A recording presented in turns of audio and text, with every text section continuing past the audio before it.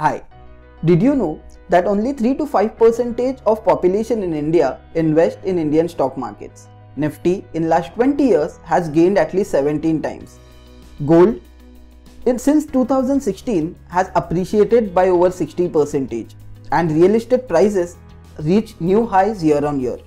Legend has said it, if you don't earn while you sleep, you might end up working forever. Here is a small example to understand the power of investing. My uncle bought a property in Goa in the early 2000s for 20 lakhs. The value of the same property has appreciated to 2 crore over a period of time which encompassed all cycles of the market. Two reasons you need to invest. Number 1, to protect your funds against inflation. Number 2, to grow your wealth. Let's try to simplify this one. Grocery shopping for 1 month in 2010 required 5,000 rupees. Now the same costs 8,000 rupees.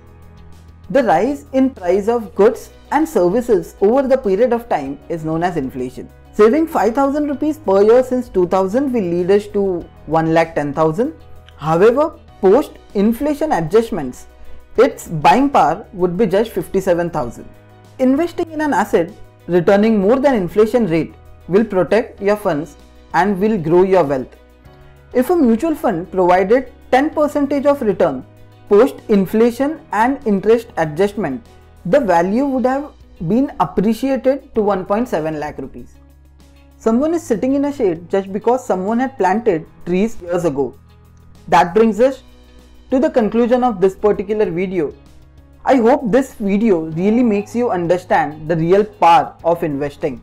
So if you really like the video, you can hit the like button. Also hit the subscribe button so that the learning content reaches you first. See you all in the next video. Thank you.